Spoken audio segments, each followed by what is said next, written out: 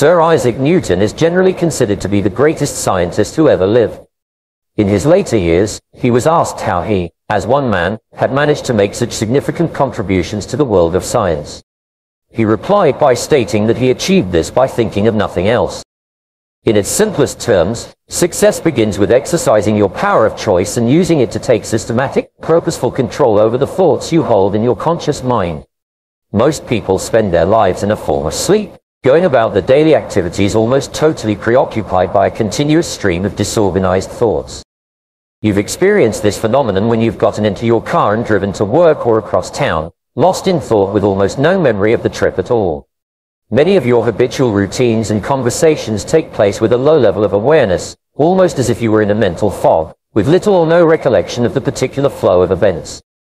Sometimes this preoccupation is deliberate. You use it to avoid thinking about parts of your life that you'd rather not confront or deal with. Sometimes it is simply automatic. You've been going through the motions for so long that your thought processes are unthinking. You only wake up temporarily when you are shocked or surprised, as when you're cut off in traffic or caught off guard. But as soon as you recover your composure, you slip back into the warm, gentle stream of waking sleep, where your thoughts just flow past amid a continual collage of feelings and images. To become all you can be, you must live more consciously. You must become more alert, more aware, and more awake. You must take more control over your thought processes so that you move in the direction of your own choosing, rather than steering blindly on mental autopilot, as most people do. You begin the process of awakening by reflecting on your life, past, present, and future, as an exercise in awareness. Imagine that you are here on this earth to do something wonderful with your life, to become an exceptional person, and to make an important contribution to your world. Imagine that this is all part of a great master plan that has been carefully designed with your best interest in mind, and that every event and circumstance of your life is an indispensable part of a big jigsaw puzzle, the outline of which you can only begin to see when you stand back and start to look at your life from a higher plane or a greater distance. Assume that whatever your current situation or difficulty, it is exactly what you require right now to teach you something that you need to know before you can continue on your upward journey. With this perspective, you can see that every experience is a positive experience if you choose to view it as an opportunity for growth and self-mastery. Now, project backward and with calmness, clarity, and a positive mental attitude, think about how every previous experience and situation of your life might have been sent to you at exactly the right time to teach you something you needed to learn so that you could continue moving toward the wonderful life that awaits you. Imagine that the events of your life could not have been otherwise than they were, especially if you were operating on autopilot most of the time. As you stand back and appreciate the incredibly complex interconnectedness of events that have brought you to where you are in life right now, you will begin to develop the perspective of the philosopher. You will begin to superimpose on your experience what is called a sense of coherence, an attitude and a feeling that your life is part of something greater than yourself, and that everything fits together and happens for a reason. As you think of your life as a series of events and experiences that are conspiring toward your achieving some great goal or making some great contribution to mankind, you begin to develop a sense of destiny, the hallmark of potential greatness. As a human being, you must take control of the internal and external aspects of your life and get them all playing in harmony around a central theme of your own choosing. You do this by keying into the immutable mental laws of the universe. All real and lasting success comes from organizing your life in harmony with these general principles. The first law is the law of expectations. It's truly amazing when we confidently expect something worthwhile to materialize in our lives. It invariably does. It works like pure, unadulterated magic.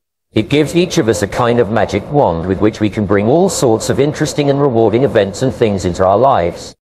Those who have cultivated this power, who consciously and actively work at it regularly, do the most amazing things. In giveaway television programs, we watch people, young people, playing it safe, saying, "A bird in the hand is worth two in the bush." I read a financial column in the Miami Herald the other day in which a young man of just 20 wrote of his losses in the mutual fund and commented that he'd been unable to sleep and had lost weight over it. The columnist commented that he should never risk his money. He should put it in the bank or the savings and loan where he knows it's safe. I think it's safe to say that the majority of people have a suspicious and negative outlook toward those life situations which, to an intelligent minority, represent virtually unlimited opportunities. Now, this is not to say that positive and expectant people do not occasionally lose money in their investments or have problems. I'm sure they do. It's just that it doesn't bother them the way it seems to bother most people, and over the long haul, well, they're miles ahead of the pack. They face their days with an attitude that expects the best, and that's what they're going to get as long as they can maintain it. What others worry and stew about, they confidently expect a successful outcome, and most of the time, they get it. If you have trouble maintaining this powerful force for good in your life, a reminder card placed where you'll see it every morning when you get up and at odd times during the day can help you get on course and form a very valuable new habit. You apply the law of expectations in your own life by confidently expecting to gain something worthwhile from everything that happens to you. Make your life into an adventure. Just imagine if you went around all day believing that something wonderful was about to happen to you. Think how much more positive, optimistic, and cheerful you'd be if you were absolutely convinced that everything was conspiring to make you happy and successful. Your expectations would quickly become self-fulfilling prophecies. The second law is the law of subconscious activity. This law says that any idea or thought that you accept as true in your conscious mind will be accepted without question by your subconscious mind. Your subconscious will immediately begin working to bring it into your reality, making all your words, feelings, actions, and even your body language fit a pattern consistent with your dominant thoughts and your goals.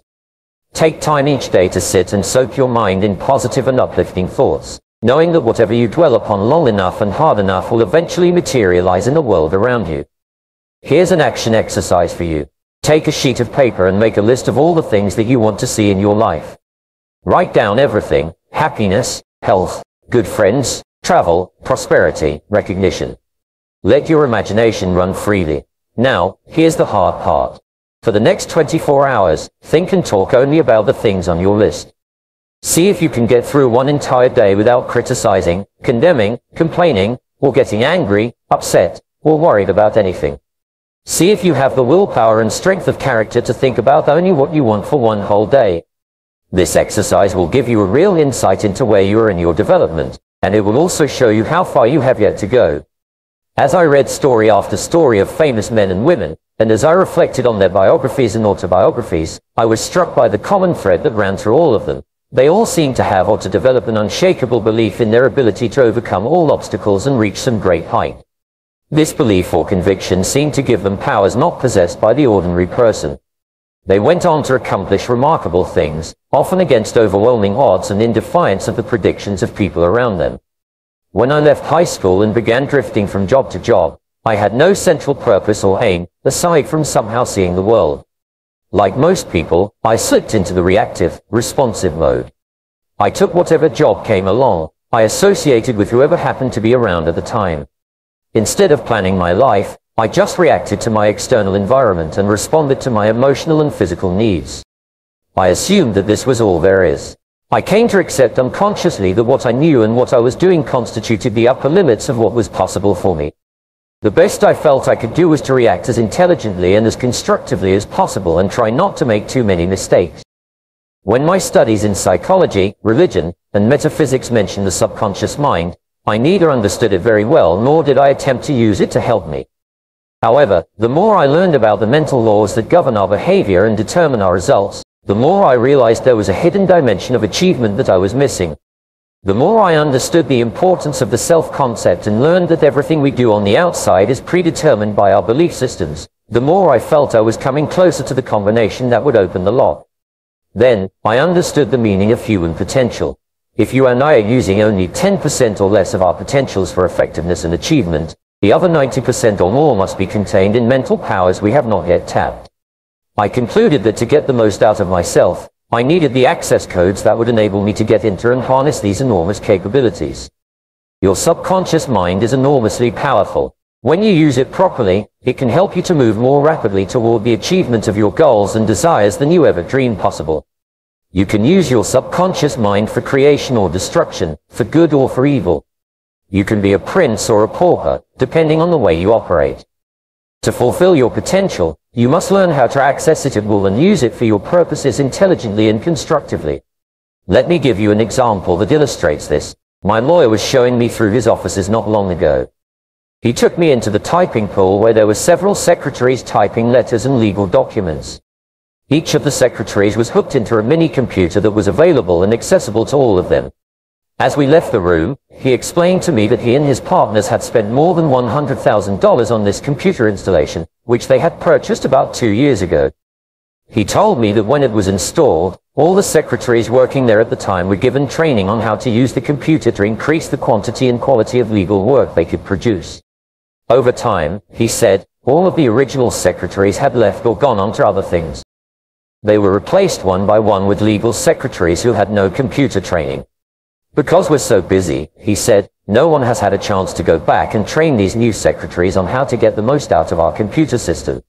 So now, instead of using this computer for advanced information and word processing, our secretaries simply use it as a glorified typewriter, typing one letter or one document at a time and spending many hours to produce what the many computers could produce in a few minutes. Unfortunately, most people are like those secretaries. They work every day with their minds, but they use their powerful mental computers for only the most rudimentary tasks, and then they wonder why their work is so hard and why they seem to produce so little. When I was washing dishes, I was convinced that the only way I could make more money was by working longer hours and by washing even more dishes. I eventually learned that the belief that you can only improve your life with longer hours and harder work leads you down a blind alley. The answer, I found, was to work smarter, to use more of my mental powers rather than my physical powers to achieve my goals. Successful people are those who have learned how to operate their conscious and subconscious minds in harmony, enabling them to get the things they want far faster and with much less effort. This discovery changed the focus of my efforts and the direction of my entire life. Your subconscious mind is like a huge memory bank. It permanently stores everything that ever happens to you. Your subconscious mind has what is called a homeostatic impulse. It keeps your body temperature at 98.6 degrees, just as it keeps you breathing regularly and your heart beating at a certain rate. Your subconscious mind also practices homeostasis in your mental realm by keeping you thinking and acting in a manner consistent with what you've done and said in the past. All your habitual patterns of thinking and acting are stored in your subconscious mind. It is the seat of your habits. It has memorized all your comfort zones, and it works to keep you in them. Your subconscious mind causes you to feel emotionally and physically uncomfortable whenever you attempt to do anything new or different or to change any of your established patterns of behavior. Your subconscious mind functions like a gyroscope or a homing beam, keeping you in balance and on track based on the data and instructions that you've previously programmed into it. You can feel your subconscious pulling you back toward your comfort zone each time you try something new. Even thinking about doing something different from what you're accustomed to will make you feel tense and uneasy. To grow, to get out of your comfort zone, you have to be willing to feel awkward and uncomfortable doing it the first few times. If it's worth doing well, it's worth doing poorly until you get a feel for it, until you develop a new comfort zone at a new, higher level of competence. Here is a powerful technique you can use to program your subconscious mind. Imagine you go to a theater to see an exciting adventure movie. You arrive at the theater 10 minutes before the earlier scheduled movie is over. Instead of waiting in the lobby, however, you go into the theater, sit down, and watch the last 10 minutes of the movie. You see how the entire plot unfolds and how everything turns out for the principal actors. You see the problems resolved and what happens to everyone when the movie ends. Then, when the next showing begins, you go back and sit through the entire movie from the beginning. Only this time, instead of being caught up in the suspense and drama of the unfolding plot, you relax and watch the movie objectively. You take time to appreciate the cinematography, the dialogue, the way that the scenes are connected, and how the plot unfolds and develops. You are calm and relaxed. You are far less anxious or emotional than you would be if you had not already seen the last 10 minutes, because you already know how it ends. This is exactly the same method you use to program your new self-concept and your goals into the deeper levels of your subconscious mind, where they lock in and take on a power of their own. The emotional component is critical.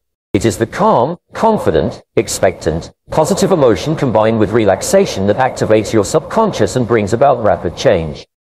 Here's a 5-step process you can use to implement this method to help bring about any desired mental, emotional, or physical condition. Step 1. Verbalize and affirm your desired outcome. For example, if you're wrestling with a problem involving someone else, you could say calmly and confidently, "This situation is resolved happily with good for all concerned." Your statement should be a clear description of your desired outcome or end state. Don't get wrapped up in detail. Don't worry about the process. Step 2. Visualize and clearly see the outcome you desire in the situation. See yourself and everyone else involved happy and at peace with the outcome. This will require effort and concentration. Step 3. Emotionalize your combined affirmation and visualization by creating the feeling that you will actually experience when everything is resolved happily. Step 4. Release the situation completely. Just let it go, as you would if someone you trusted said that he would take care of it and that you need not ever think of it again. Step 5. Realization, the appearance in your outer world of the solution. The realization or manifestation of your desire happens in direct proportion to which you have completely released all concern for the outcome and turned your mind to other things. This attitude of calm, confident expectation that all will be well is an experience of higher consciousness. Religious people refer to this as prayer, and it is said that prayer is the highest form of affirmation. Ralph Waldo Emerson called this state of consciousness being in tune with the infinite. It doesn't matter what you call it. All that matters is that it works with amazing reliability. Just a few little pointers on the mind. Here's number 1. It needs to be nourished, needs to be fed. There's an Old Testament phrase that says humans cannot live just on bread alone or food alone. Dogs can, a crocodile can, a spider can. Humans cannot exist just on food. Here's what it says. Humans also need words. Words nourish the mind, words give life, words create insight. Because there's more than one way to see. If we see with our eyes, we call that sight. But there's another way to see called insight.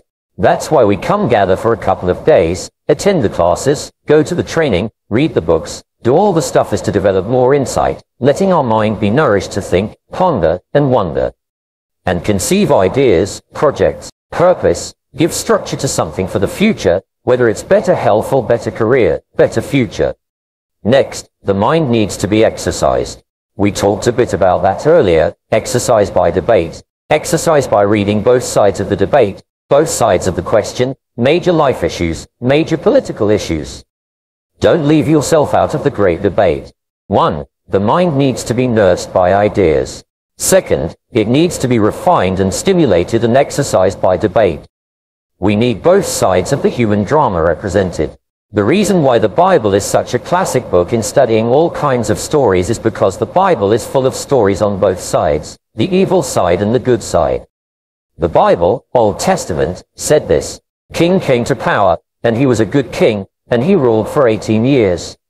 Then it says the next king came to power, and he was a bad king, and he put up idols.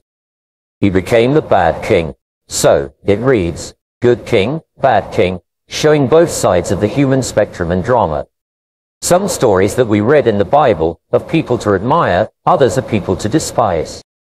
In your library, you need a book on Gandhi, and you need a book on Hitler.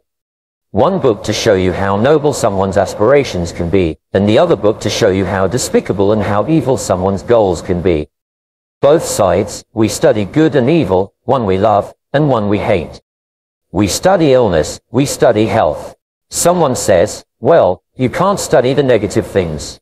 You have to study the negative things.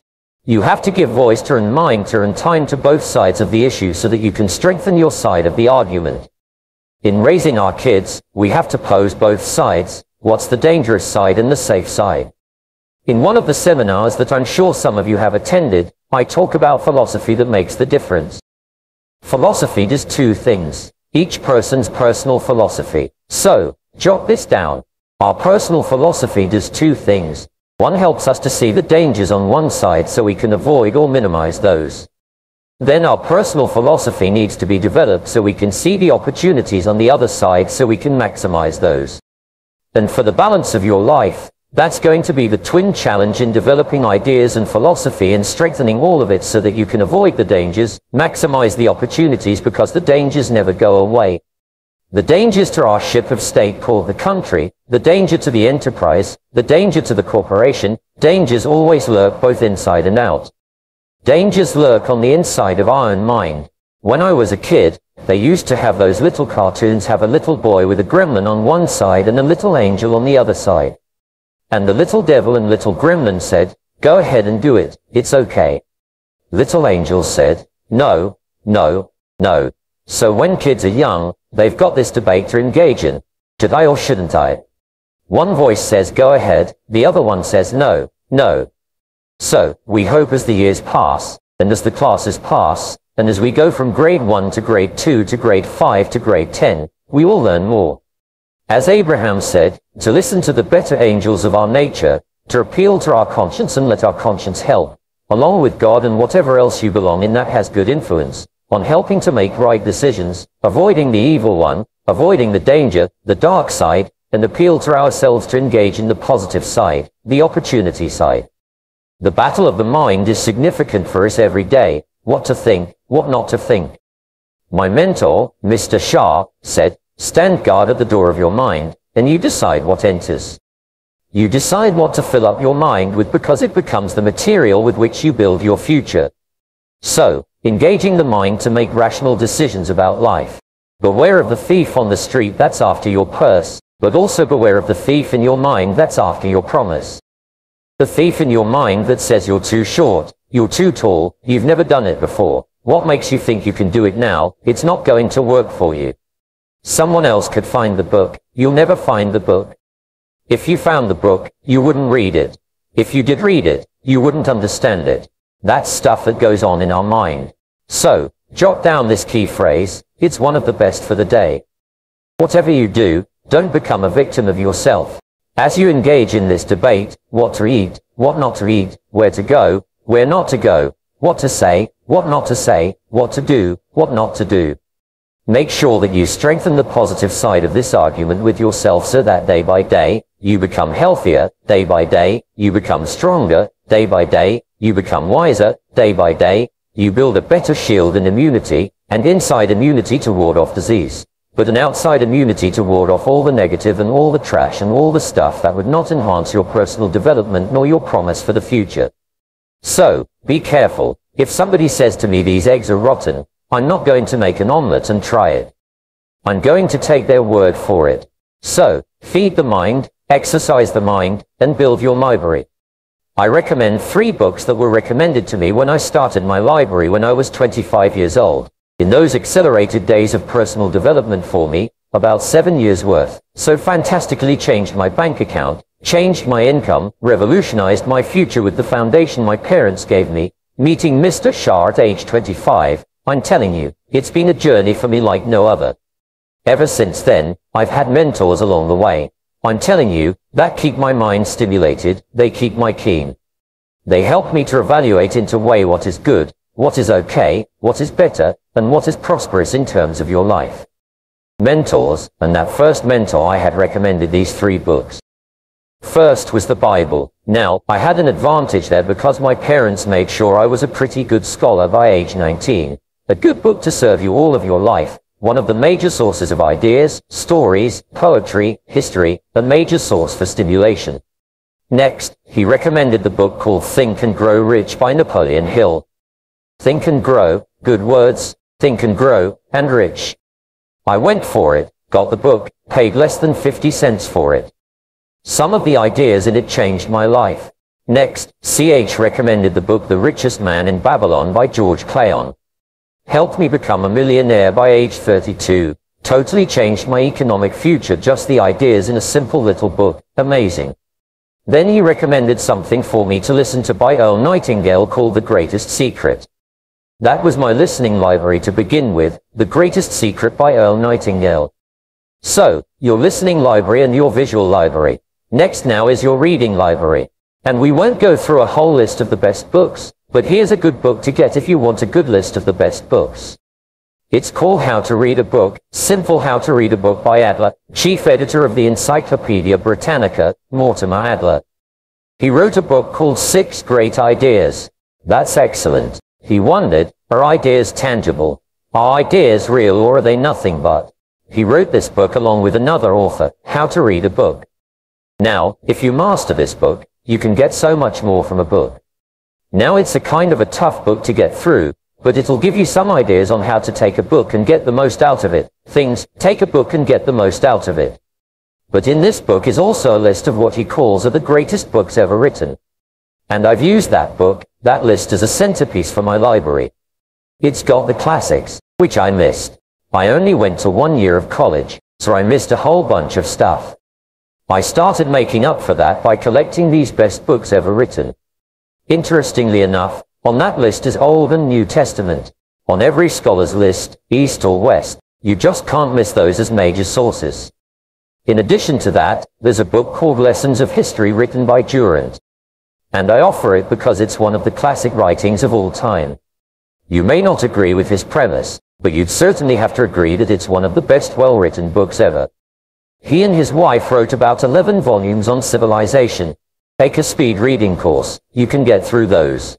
But this little book, Lessons of History, is sort of a summary of their ideas on history. It's a classic. Then a classic, I think most everybody's got called As a Man Thinketh by James Allen, where each sentence is a seminar. And you may not agree with his premise either in certain instances, but you don't want to read just what you agree with and not just to read the positive. Make this note, you cannot live on mental candy just like you can't feed your children ice cream all the time and hope that they will be healthy. So, you cannot live on mental candy. Someone says, well, I just read the positive stuff. That's not enough. And the reason is because you need to know both sides of the issue.